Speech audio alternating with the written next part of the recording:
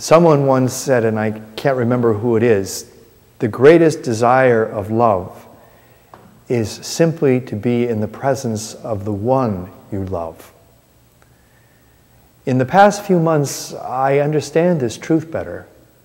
Since my father's death in May, it's become very clear to me that my mother's only desire right now is to be in the presence of the man she has loved and lost.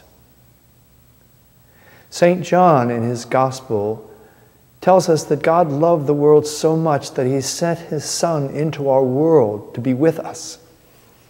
And he gave him the name Emmanuel, which means God with us. Jesus so loved his mother Mary that before he died, he gave her to us to be with us as our mother. And then in time, he called her to be with him in heaven. One of our Redemptorist priests, Father Frank Mulvaney, recently told a wonderful childhood memory in his homily on the Feast of the Assumption.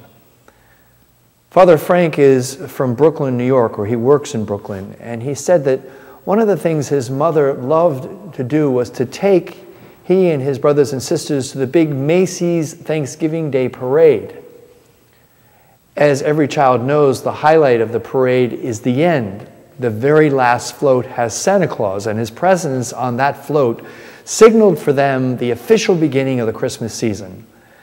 Being only 6 years old and small of stature, Father Frank, like Zacchaeus in the Gospel, had to weave his way through the crowds in order to reach the curbside so he could get a good look at Santa. Now, what made this even more exciting is that when Santa came by, he would throw candy out into the crowd. As Santa passed by, Father Frank, along with many other screaming kids, ran after him down the street and the avenue. And as the excitement died down and the street started to empty, he turned and he looked for his mom and his sister, and he couldn't find them. He called out for his mother. There was no answer. He suddenly felt afraid and lonely and lost in this huge crowd of people, feeling like a total stranger among strangers. No one knew him. He couldn't feel the presence of anyone. But the instant his eyes came to rest on his mother in the crowd, he was so relieved. He saw her before she even saw him. In other words, he felt her presence even before he put his arms around her. His fear was replaced by comfort and joy. She didn't have to say or do anything. It was just being in her presence that he knew he was safe.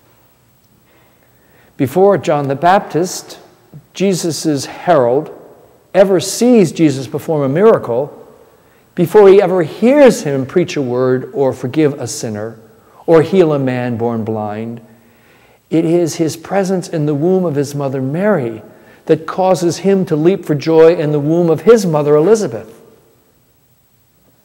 Before Father Frank's mother took him into her arms that day at the Macy's Day Parade and told him how much she loved him, it was her presence, and in her presence, that he knew that he was saved and loved.